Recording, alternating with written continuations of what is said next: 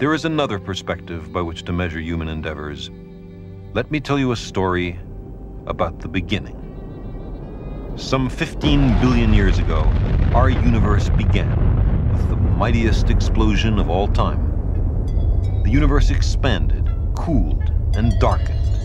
Energy condensed into matter, mostly hydrogen atoms, and these atoms accumulated into vast clouds, rushing away from each other, that would one day become the galaxies. Within these galaxies, the first generation of stars was born, kindling the energy hidden in matter, flooding the cosmos with light. Hydrogen atoms had made suns and starlight. There were in those times no planets to receive the light, and no living creatures to admire the radiance of the heavens. But deep in the stellar furnaces, nuclear fusion was creating the heavier atoms, carbon and oxygen, silicon and iron.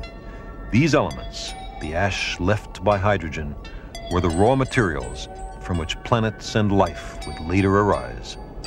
At first, the heavy elements were trapped in the hearts of the stars, but massive stars soon exhausted their fuel and in their death throes returned most of their substance back into space.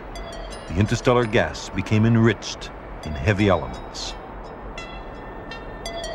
In the Milky Way galaxy, the matter of the cosmos was recycled into new generations of stars, now rich in heavy atoms, a legacy from their stellar ancestors.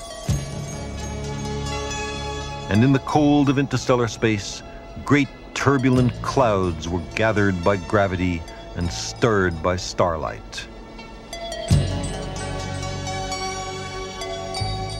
In their depths, the heavy atoms condensed into grains of rocky dust and ice and complex carbon-based molecules.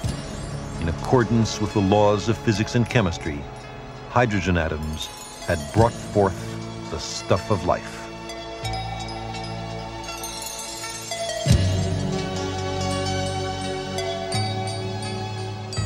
In other clouds, more massive aggregates of gas and dust formed later generations of stars.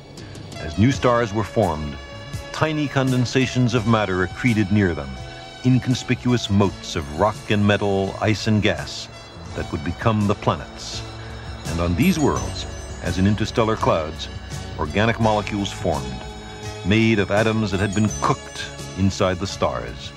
In the tide pools and oceans of many worlds, molecules were destroyed by sunlight and assembled by chemistry.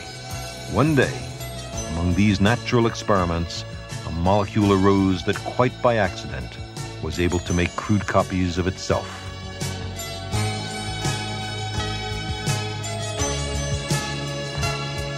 As time passed, self-replication became more accurate. Those molecules that copied better produced more copies. Natural selection was underway. Elaborate molecular machines had evolved. Slowly, imperceptibly, life had begun.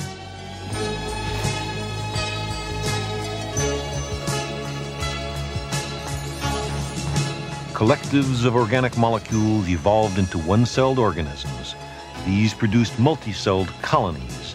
Their various parts became specialized organs. Some colonies attached themselves to the sea floor. Others swam freely. Eyes evolved, and now the cosmos could see. Living things moved on to colonize the land.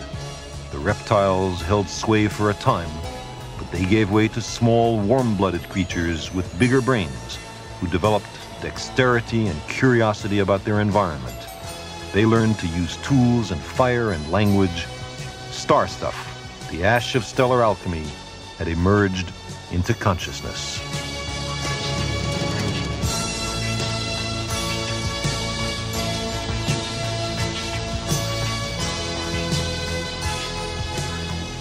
We are a way for the cosmos to know itself.